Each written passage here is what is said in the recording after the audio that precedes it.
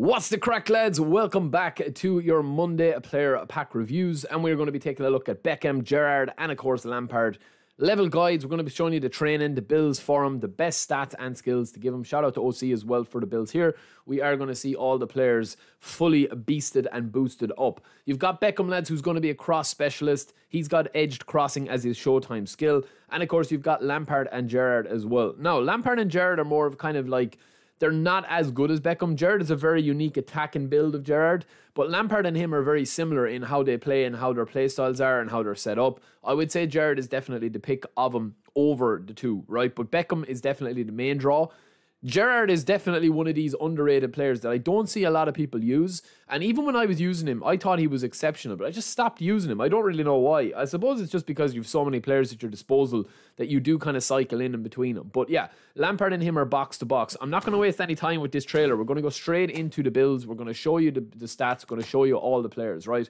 I'm not going to waste any of your time. Let me know if you're going to spin for these boys as well, right?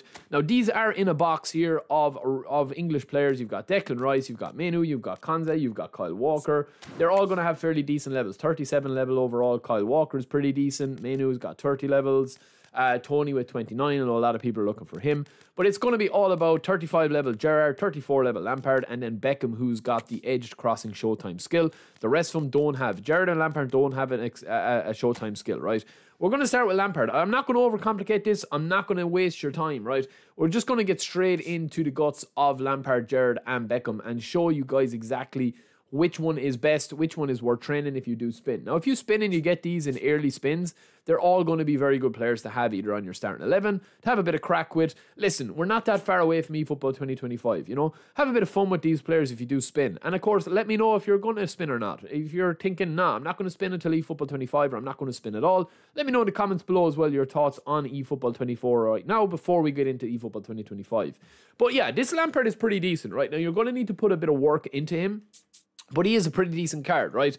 And we're going to show you what he turns into. So you've got a very nice card there that is going to have 90 tight possession with 88 low pass or lofted pass and finishing with 90 low pass. Ball control going to be 93, kicking power 90, stamina good, speed, acceleration pretty decent. Not going to be as good as Stevie G, but of course it's going to be complemented by his skills and his booster there, right? So it's not that bad of a card really when you look at it. But a lot of the problem with Lampard is that he's not a whole player and that he's down as a box-to-box, and he literally has no defensive cover whatsoever. So yes, you can give him a couple of additional skills. We'll do that at the end. We'll show you the builds. But with Gerrard, you don't have these issues because Gerrard is going to have his defensive stats all over 70 off the rip. His speed and acceleration is going to go into the 85 zone where you need it, and the rest of his stats are going to be right there as well. Plus, he has the shooting box-to-box build that you're going to go for here is going to be kind of like advancing into the box to score while still being very solid when you give him interception. He already has fighting spirit. So yes, he is low lofted. Yes, he is weighted and first-time shot and rising shot. He doesn't have one-touch pass, which is a bit of a concern. But I would argue, and I would only argue it a little bit, but one-touch pass has lost its proficiency a little bit. It's not as... They've kind of messed up the passing a little bit too much, in my opinion. Let me know what you guys think. But I think that they need to kind of switch up the passing and how the passing moves and travels with these high-rated players. Whether or not they're going to be zippy passes for eFootball 2025 and not into the passing lane. We'll do a video on that. We'll talk about it later on in the live stream as well. But this is the Gerrard build that you can go for here. We'll show you the stat progression in just a minute. But that is the build that you can go for there. 90 acceleration, stamina over 90. And then, of course, ball control, dribbling, tight possession and finishing all 90 plus. Huge. It's a huge card, especially if you're looking for something a bit different as a box-to-box with more of an attacking option there. And then, of course, we have Golden Balls himself, Mr. David Beckham, the cross specialist, looking nice with the skinned haircut there. And, of course, the booster that we're going to get on him is going to be crossing. And he also gets edge crossing as a player skill for the showtime. And he's pinpoint crossing, way to pass, low lofted. And, of course, he does have early crosser and long ball expert with his AI playing styles. Means he's going to pick up lovely positions when you're not controlling him and just be able to put the ball in. Now, I reckon that at the moment with the gameplay, it isn't going to be that good to have this build of Beckham as a cross specialist because crossing is a bit busted. But for eFootball 2025, I reckon that they'll switch that up a little bit. And this Beckham could be, you know, god tier in the first week or two of eFootball 2025, putting him into players that can hit the ball, right? Very, very good card. He's down as a cross specialist. He can play CMF right wing or right mid.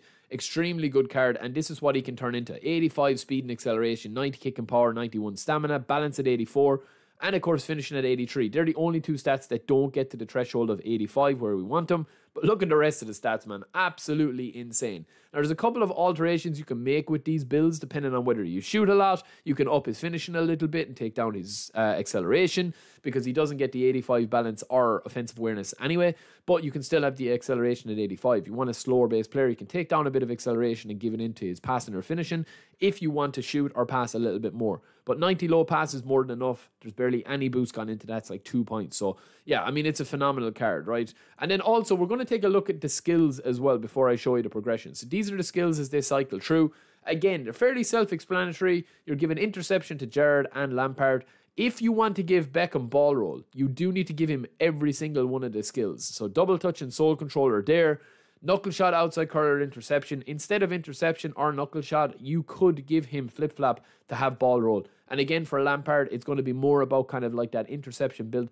I don't really rate Lampard as much. I know some people will like him, but I don't rate him as highly as Gerrard or Beckham. I think that's just fairly self-evident there. But phenomenal cards, no real weaknesses in the cards really for how the game is playing at the moment. You don't need a massive amount of speed unless you're playing a centre forward or a right or left winger.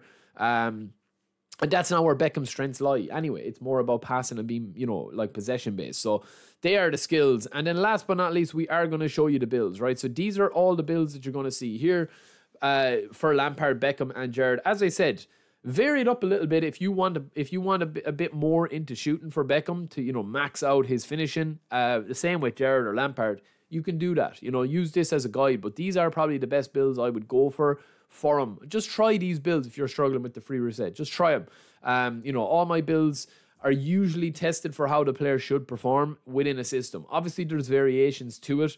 You know, some people like to play possession and hold on to the ball. Some people like to play a lot of quick build-up play.